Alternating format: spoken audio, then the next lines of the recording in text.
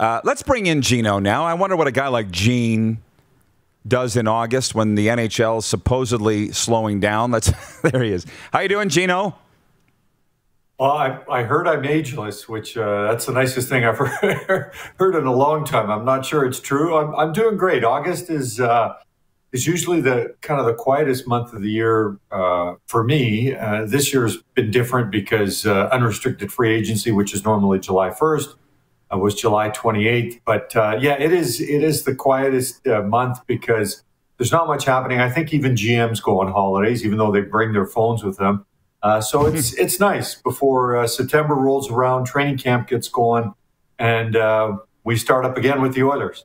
Well, I appreciate you finding some time for us because it is a month not off, but like you say, not pedal to the metal. However, just an overall look back the last couple months. Have you stopped and said, wait a minute, man, just signing Darnell Nurse, acquiring Duncan Keith, signing Zach Hyman, all the things, you know, the expansion draft they went through. It has been quite an off season for the Edmonton Oilers.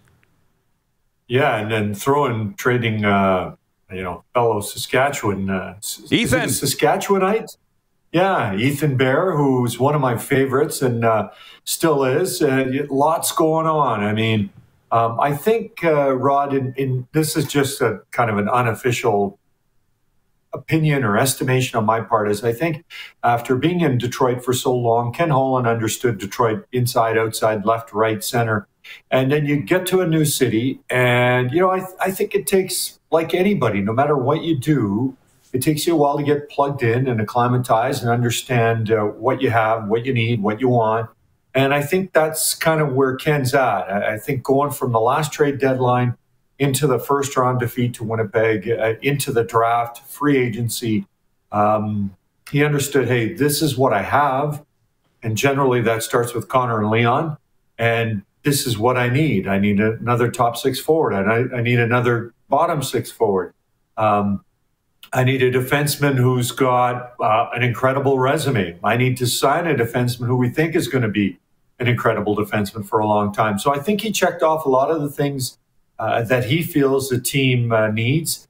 And I mean, I like the moves. People look at Darnell's contract or Duncan Keith's age, and, there's always something that people will sort of pick at or try to dissect, not necessarily in a positive way. But if you're Ken Holland, if you're an Oilers fan, you have to feel pretty good about where this team looks like they're headed starting, next month and through the fall and winter.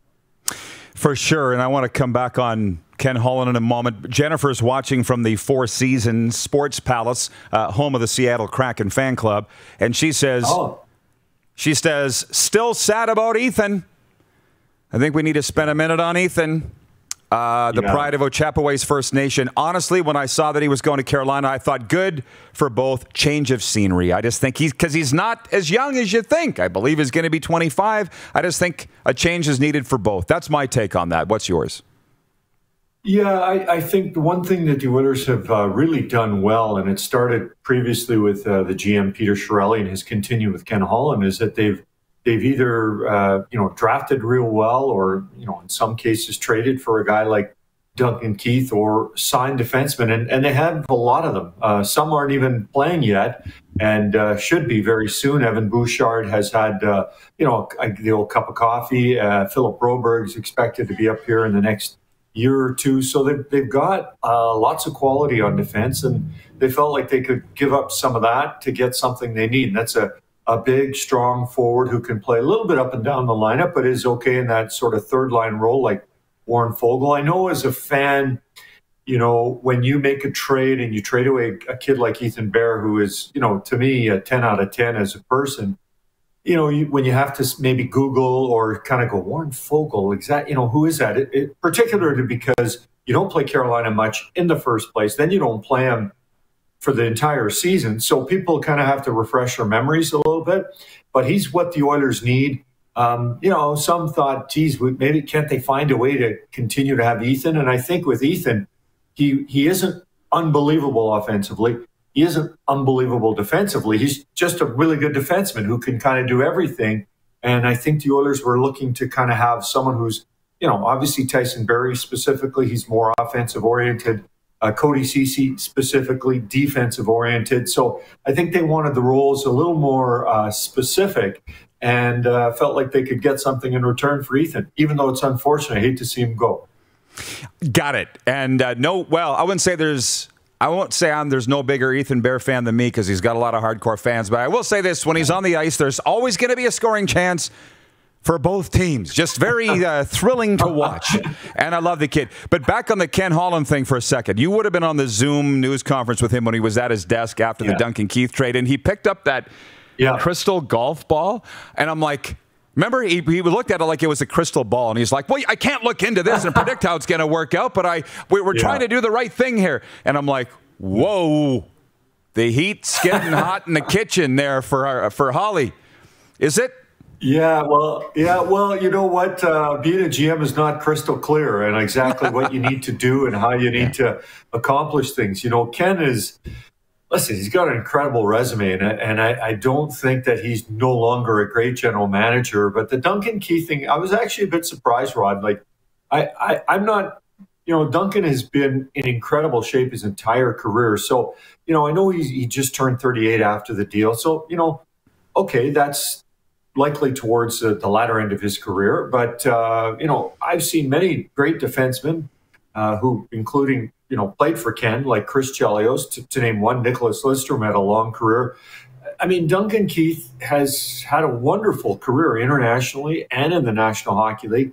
So even if he's 38, to me, he plays younger than that. And I was, you know, like he said, it was basically, do you give up prospects or do you take on the entire cap hit? Money-wise, they're not paying him that much compared to the cap hit. But yeah, the cap hit does take up some money that you might be able to use elsewhere. But I think people are going to not be worried about that when they get Duncan here. And I certainly think, you know, if you're Leon and Connor and Ryan Nugent-Hopkins and Darnell Nurse, and you see your GM go out and get a guy like Duncan Keith, that makes you feel pretty good. I think it makes you feel like, hey, we've got a guy who knows what it takes to win. And when he talks, people will listen. Something different than the Edmonton Oilers in terms of a question here from Ryan watching on YouTube. Where does Gene think that Kraken will land in the standings this season?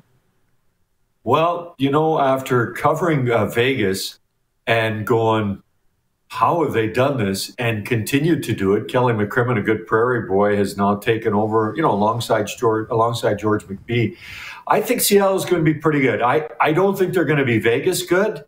But I don't think they're going to be, you know, Rod, in the old days, the expansion draft, those teams were bad for, you know, a long time. I mean, that's just the way it was built up. But now when you're paying $500 million or $650 million to join a league, you got to get some quality. And I'm certain that Seattle has done that. You know, part of me would like to have seen them take Carey Price. Just, I don't know why exactly, because I like Carey and I like him playing in Montreal. But I mean, whammo, that would have been quite the PR, well, I guess potential nightmare for Montreal, and you know, dream come true for Seattle to get a goalie like Carey Price. I think in the end it worked out kind of the best for both teams. I think it's going to be a very good team, Rod.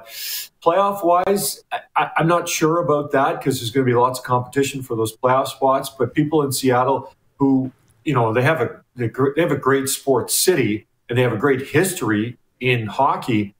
So I think it's great that they have a team, and it's great that they're going to have a really good team to watch as well.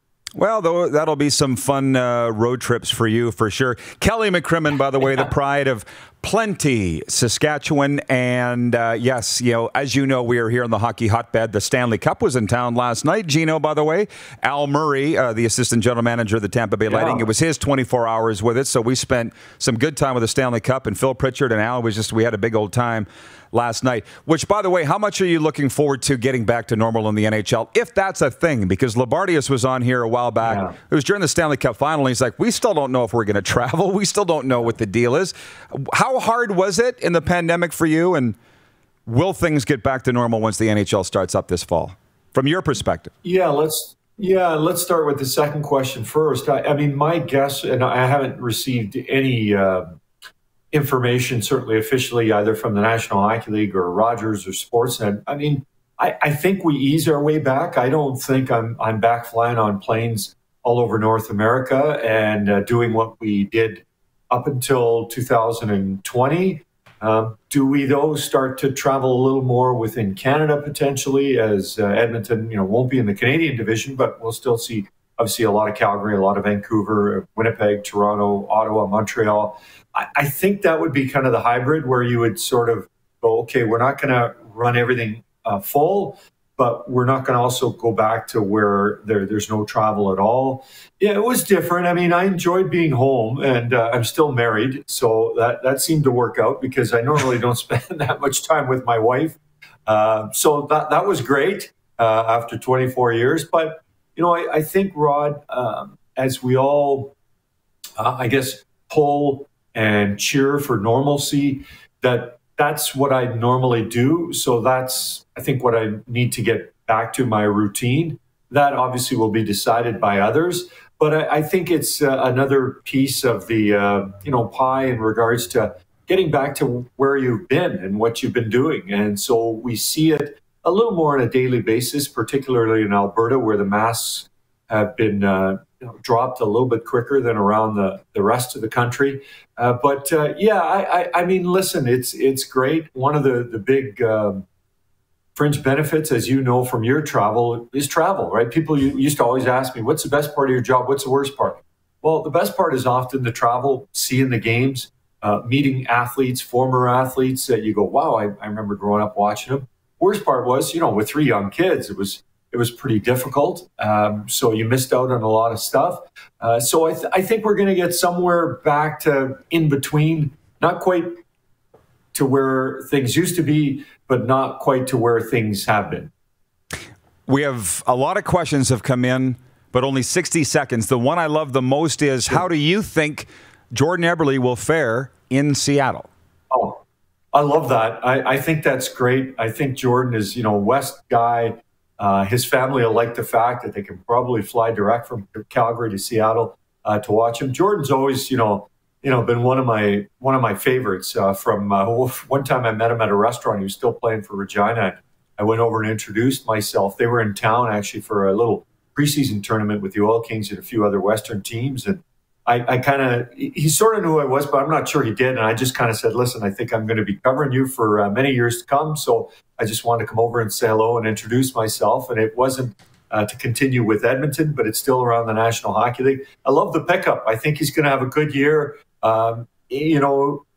Jordan, to me, is one of those guys I wish was still in Edmonton, but things happen for various reasons. And I think it's a great choice by Seattle. I think it's going to be wonderful for Jordan and his family, and both the extended family and his own family with a couple of kids. 2 thumbs up for having the kid back out west.